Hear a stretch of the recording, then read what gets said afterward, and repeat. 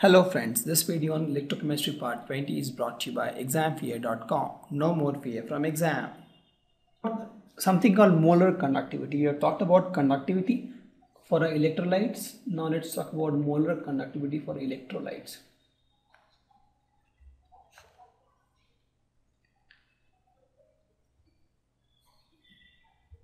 See, we have seen that the conductivity of an electrolyte depends on concentration. There is nothing but concentration. We generally given molarity of the whole electrolyte, the temperature, right? And why they differ? Because the moment you change the concentration, right? Because the whole ions are the one who are the current carrier in the electrolyte solution.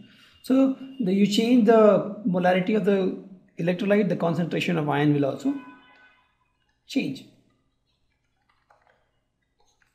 right? So concentration of ion will also change, plus if you make it viscous or non-viscous, that determines the ease with which the ions can move, correct? Also molarity also determines how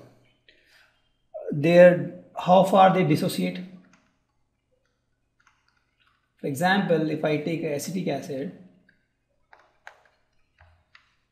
it dissociates into CO minus NH plus. But if you take a very high molar, if you take a concentrated solution, most of the acetic acid will be in this form. It won't dissociate much. But if you take a dilute solution, we know this using equilibrium constant, that if you take a dilute solution, most of the acetic acid will be in this form. It will be in the ions form.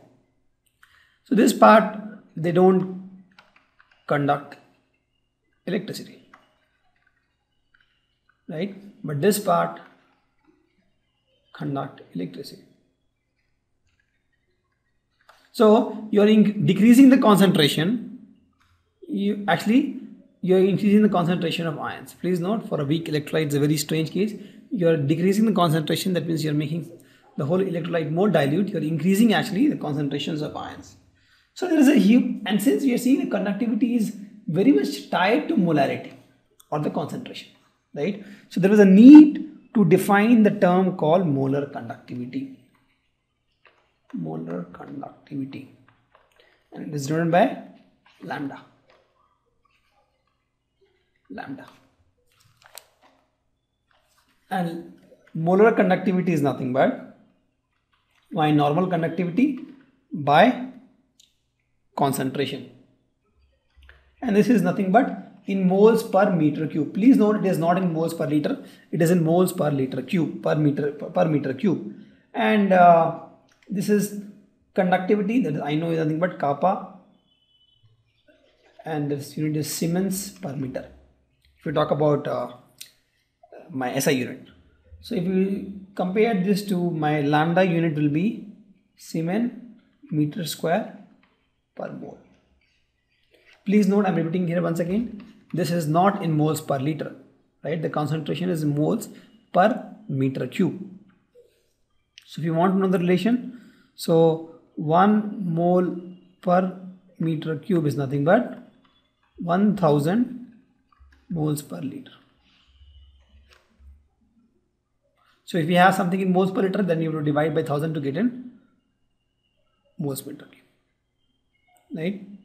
Similarly, 1 mole per centimeter cube is nothing but 1 by 1000 moles per liter, and moles per liter is my molarity actually. It's pretty easy actually, because 1 liter is nothing but 10 centimeter cube, because you take a box of 10 centimeter by 10 into 10, what you get is 1 liter, right? So you just make it 10 centimeter cube and then you'll get the answer.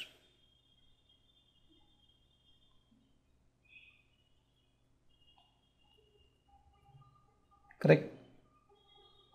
So lambda m is my molar conductivity. The normal unit is Siemens meter square per mole, but Siemens centimeter square per mole is also used, right? Where I give the conductivity in Siemens per centimeter and the concentration also in moles per centimeter cube. But this is my SI unit. I'm repeating once again, this is not in moles per liter, it is either in moles per centimeter cube or moles per meter cube. Let's see some of the standard values of KCl actually. So for KCl, this is all for KCl. These are my value of C. This is my C, molarity.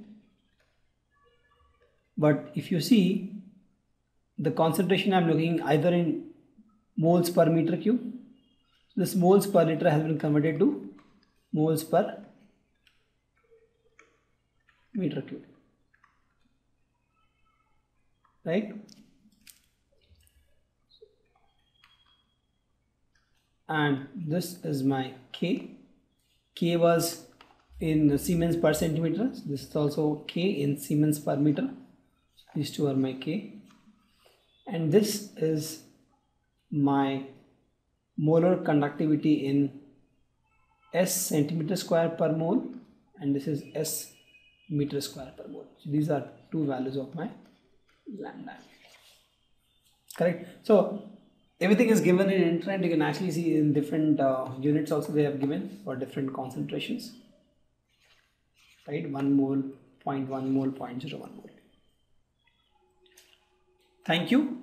Visit examfear.com to watch more videos, attempt free online tests, get free study materials, find tutors and mentors, and much more. Thanks once again.